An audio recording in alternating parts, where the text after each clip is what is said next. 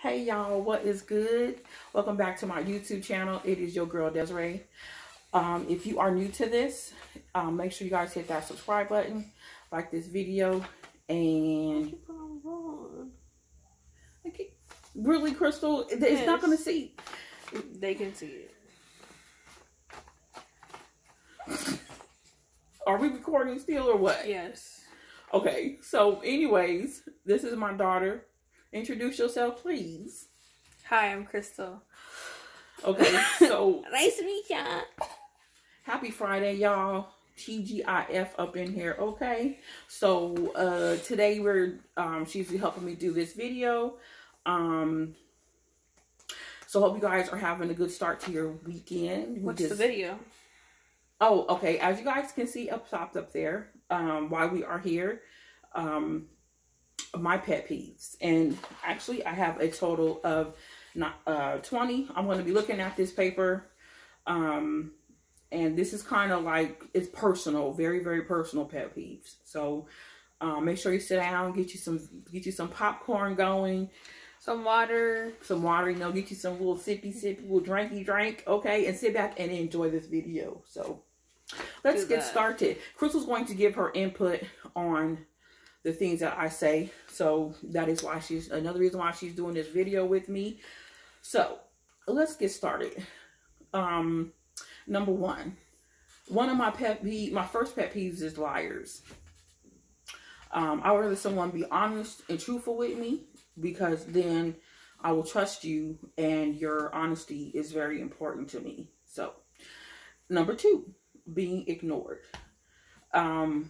If you don't want to deal with me from the get-go, or, you know, like a little while, if you don't want to talk to me, then tell me I won't talk to you no more. But being ignored is another thing that I cannot stand. So number three, go ahead. I don't even think it's about, I think it's more than just not wanting to talk to the person. I feel like if you're in a relationship, you should never ignore the person that you're with, you know? Mm-hmm. You should be able to talk it out, be able to resolve it. I think that it's okay to have your space, you know, let the other person cool off, etc. But never ignore somebody, because ignoring somebody can make them feel very left out, make them feel... True. Make them have thoughts that are not correct. Make them feel very useless, like they're not important.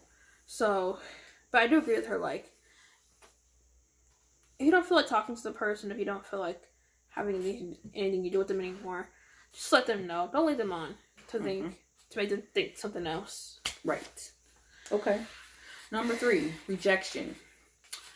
My feelings are important, what I think is important, but don't reject how I feel or what I'm thinking. Because if you reject me, I'm going to pull away from you. But it's like you're rejecting somebody, like you're just not even, you don't even care about their feelings. I don't think rejection is necessarily them not caring about your feelings. Sometimes a rejection can be as simple as someone saying no. Or a rejection can be extreme to the point where, like, they're embarrassing you. True. So I think rejection has levels, but some people just can't take rejection well. Like me and my mom, we don't really take rejection very well. Exactly. Okay. Number four, people who assume. This is big for her. This is very big for me. I have a problem with people assuming just anything about me. Like, my daughter knows, just like she said, this is really big for me, but my daughter knows that I don't want you to put words in my mouth. I don't want you to assume that you know my life, or that you can just assume anything about me. Like, people will assume that I'm overweight because I eat and just indulge in chocolate or sweets, period. People will assume I'm overweight because I don't take care of myself. I'm overweight because of a lot of reasons.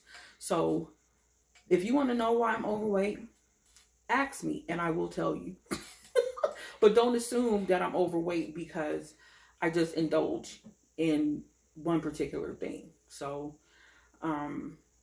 for me, losing weight is hard, but it's not impossible. Impossible, exactly. Thank you, girl. See, that's why I got her here. What do you think about assuming? Just for yourself. I just feel like it's better to ask questions, because you could assume something that's totally off in left field and not even be true. Yep. The best thing to do is that if you feel like somebody is this way, ask. And if they are, you're right. If they're not, then you're wrong. But assuming can lead to a lot of negative things. Assuming can lead to somebody thinking the worst about somebody. Right. Just creates a lot of drama. It's unnecessary drama, yeah. So just don't assume. Okay. Number 5, being abused. Abused being mentally, physically, emotionally. If you know that in my world or in my life period, it's like, I'm not going to really fully go into a lot of details about my personal life right now, but if you know my life, and you know that I'm in this, situations are going on with me, don't use me to gain things when you know that I'm not doing so good in certain areas. Because when you use somebody for your own personal gain, it's not going to be good for you in the end. Because you could get used, but it could be worse than what you do to me. So basically karma. Yep. Excuse me. Neglected is number 6. Which I think this whole family has experienced neglect. Meaning like the sister, brother, grandma, mom, stuff like that. We've all experienced neglect in some way. I think mainly with our fathers. Yeah. I think all of us have father issues. Yeah. Even Katie, I feel like, has some father issues. Katie's my sister, her daughter. I feel like, when speaking in terms of neglect, I feel like we all have a lot of like dad issues. Okay. If you guys feel anything if you guys are agreeing with all of this, hit that like button. Or if you have any advice, or if you want to say anything, comment down below. Right. Okay. Number 7, being taken advantage of. I guess that goes in with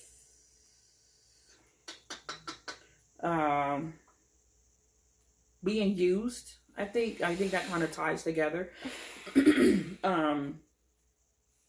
Don't take advantage of me. Period. Just don't do it. Because it can come back on you once again, just like being used. So don't take advantage of someone when you know that that's a pet peeve of mine. Don't take advantage of someone, period. Okay, moving along. Number 8, bad body odor / being dirty. Okay, regardless of your body type, regardless if you're little or small. I mean, little or big, like you are small build or big build. You need to keep your body fresh. Yeah.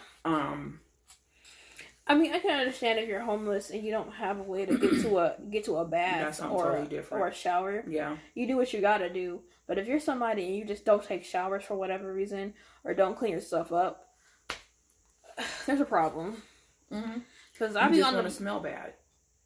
I'll be on the bus and there's just way too many people that just smell bad or just look bad. Like they don't take care of themselves. And that goes into with bad dental hygiene.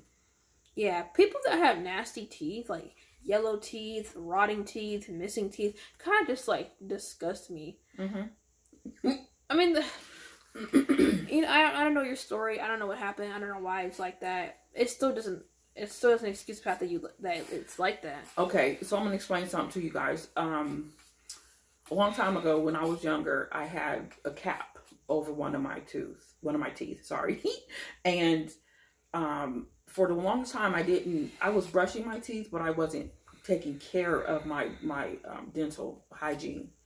And brushing your teeth, yeah, that's good. Mouthwash and flossing, that's good. But you still need to see the dentist. You still need to get your teeth checked regularly.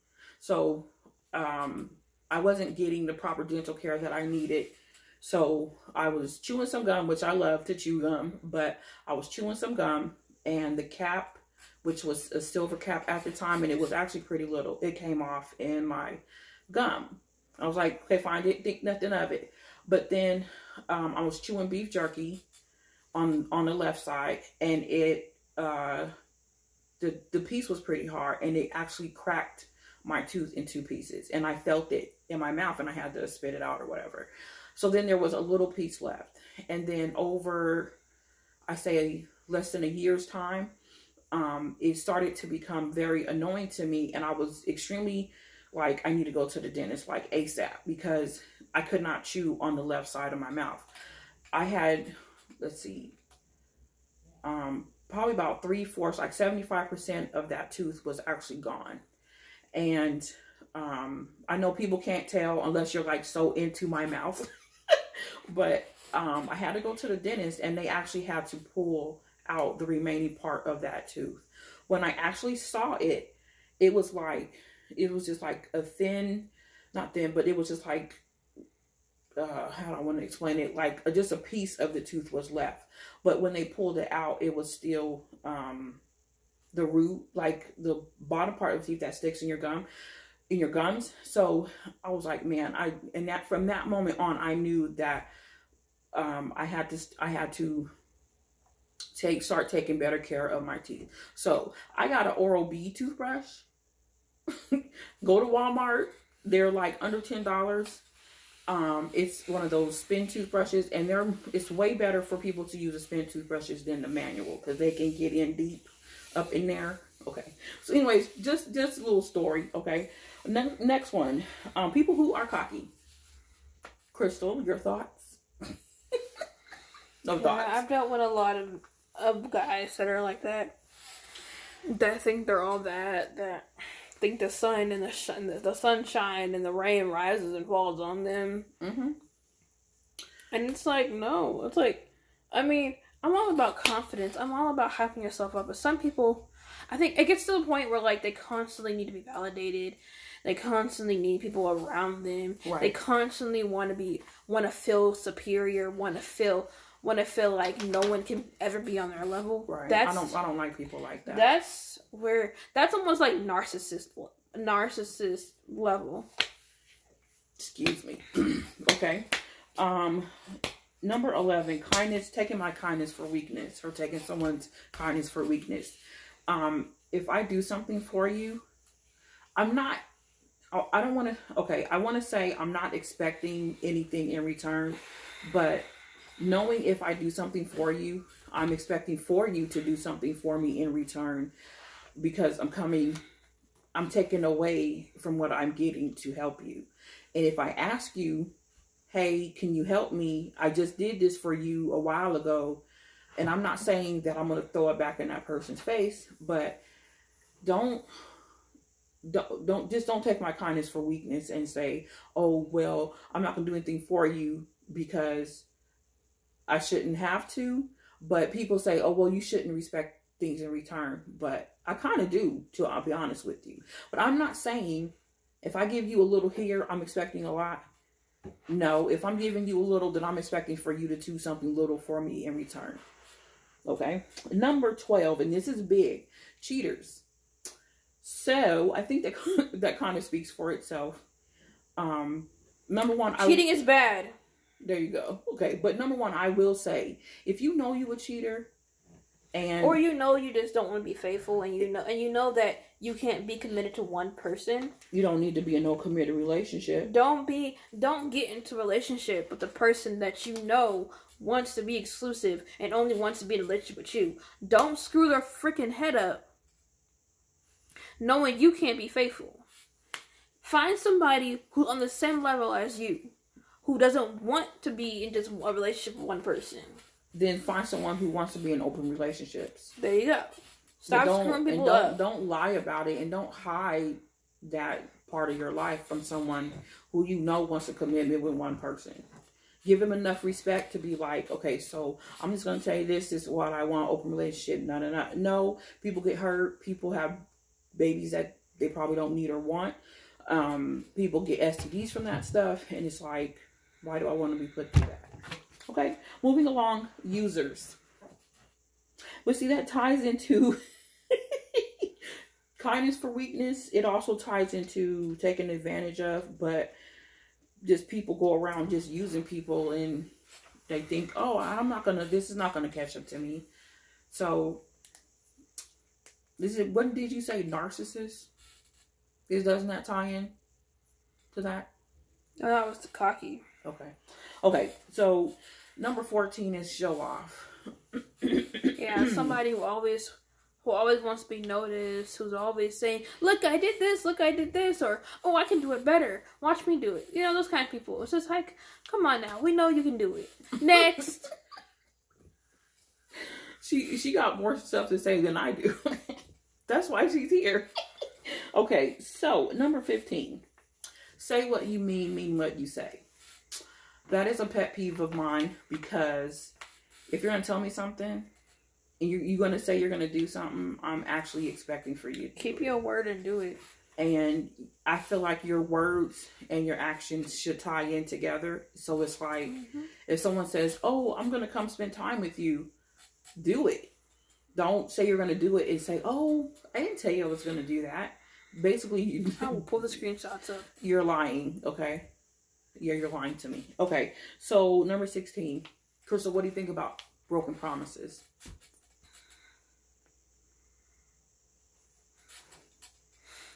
I just take promises very seriously. And if you promise me that you're going to do something, I expect such. And when someone breaks a promise, it's serious to me. It is very serious. Because that means I can't trust you if you're breaking promises. That means the trust is somewhat kind of broken. Because now I feel like everything you say is sketchy. And now I'm analyzing every little thing you're saying. Like, oh, is he lying about that? Is he not lying about that? That's why people say don't pull pranks. Because if someone says, oh, I'm pregnant, to their boyfriend, and they're like, I don't know whether I should believe you, but that's why your actions should speak louder than your words or your what you do or say, period. So it's yeah, okay. Sabotage is number 17. I think you can speak on that more. Okay, so my last marriage, y'all, and I'm just gonna go into this real quick, and I'm gonna try my best to move through it. My ex tried to sabotage me, my reputation, and it's like his reputation was on its way to being tarnished. Okay, so it's like, can I say this something real quick? Yes. You said that he tried to sabotage you, and that his reputation was on the way to being sabotaged. Maybe when he knew that people were onto him, he said, well, I don't want to be the only one that's looking stupid. So he tried to make it seem like you did something. Yeah. He tried to make you look like the bad guy too. Right. And actually, to be honest with y'all, it didn't work for him. Because people stopped looking at me and they looked at him more, because he was more guilty. I was guilty in it, but I wasn't more guilty than he was, if y'all understand that. So if you try to sabotage me, boo-boo, it ain't gonna work. Because your life is crazier than mine. I don't have skeletons in my closet. Trust that one. Well, you do, but you don't lie about them. Well, okay, you have skeletons, but if someone tells you, if someone's coming to you real and like, yo, what's up? You're not gonna lie. Exactly. And be fake. But I don't. My door is open. His door is shut with a bolt lock on it. Okay. Number 18. Bringing up my past mistakes. Oh yeah. And I feel like if I make mistakes and you're constantly throwing them in my face, why do I want to be around you? If that's all we're going to talk about. Go ahead. I feel like sometimes that's not necessarily what people do when they bring up your past. Maybe it's not to throw it in your face. Maybe it's to, I don't know. Maybe they're using it for a point. They're trying to make a point. I don't think people necessarily bring up your past. And I don't mean, when I say your, I don't mean you. I mean just in general. In general, yeah. maybe people bring up your past to make a point or to say something, or maybe to validate you for not being the same person you were back then. But I can get that because I feel like, actually, I don't think people have done that to me before. But at the same time, too, it's not a good thing to do. If you mean it in a negative way, then that's not good. Yeah, in a positive way, most definitely, because if you know I'm trying to work on things in my life, then of course I want you to bring it up, because then it's something that I need to work on. But at the same time, don't throw it in my face as a way to disrespect me or hurt me. But sometimes things need to be said and things need to be brought up and resolved. Yeah, but if it's in a positive way, of course. But if it's negative, then you don't need to talk about it. Maybe you just take it negatively. It depends on what it is and who's bringing it to my attention. Please stop moving in that chair. I can't help it. I'm getting all antsy. Okay, 19, bragging. Bragging is what show off, honestly. Yeah. Skip that one. Okay. 20, flaking out on me. Basically something that I've dealt with a lot. We both have. Wendell. I'm not going to say the name because that's mean. I just said it. Well, I'm not going to say my name. Okay. Yeah, I'm not going to do that. Go ahead, Kristen. Basically, I've had arising issues. Me and this person have solved the issue somewhat, but I'm going to just tell you what did happen. There was points where, like, we would try to hang out, and the person would basically, you know, we'd set a date, the date would be set, and the time that we're supposed to hang out, there would be no phone call, no I'm here, no nothing. It's just straight up just ghost. So then, you know, I'm trying to get a hold of this person to see what's going on, nothing. And then hours later, it's, oh, I can't hang out. So it's like the you know, flaking / being stood up. You know, that was a recurring thing. But like I said, like the issue was pretty much resolved. But I've had to deal with that, and it really upset me because my day was wasted. I'm sitting up here waiting for you to, you know, hit me up so we can hang out, and nothing. And, you know, I'm a good friend, so I'm not just going to go up and leave and be like, well, forget this person. Like, no. Like, I'm also very understanding. So if you tell me, hey, Crystal, like, I'm busy. Oh, I can't hang out today for so-and-so reason. I'm like, that's totally fine. Right. I'm not going to get mad at somebody because I can't hang out. Of course, I'm going to be sad because you know, I want to hang out. But I'm not going to be like, you know, like, no, I'm very understanding. It's just about communication and telling me what's up. Mm-hmm. Keeping that line open. Yeah. At the same time too, it's like that's what it is. That's another thing about say what you mean what you say. People can tell you all day, every day about what they're going to do, but it's like your actions just speak louder than words. So if you tell somebody you're going to do something, and there's no action behind it, I would say give them another chance, but it's just like sometimes you feel like you don't want to because you don't know if they're going to stay or stick with what they say they're going to do. That's where trust comes in. Honesty and loyalty. Okay, y'all. So that is the end of this video. And if you like this video, give it a thumbs up. Come subscribe to my channel, y'all. Crystal, don't look like that, girl. Look all. Well, you just abruptly stopped talking and then went to the end. Oh, I'm sorry, girl. I'm sorry. Outro. I'm sorry. Was there something else that you wanted to add to that? No, it's just weird how you went from saying something and then saying outro. I was like, that's so. I didn't know how to end that on that note. Okay, so, Crystal, are you sure there's nothing that you wanted to add? No, but okay, y'all. We have to go because my phone is dying. But okay, y'all. Thank you so much for watching. Thank y'all for watching. Subscribe to her channel. Yes. And have a nice day. Bye. Peace.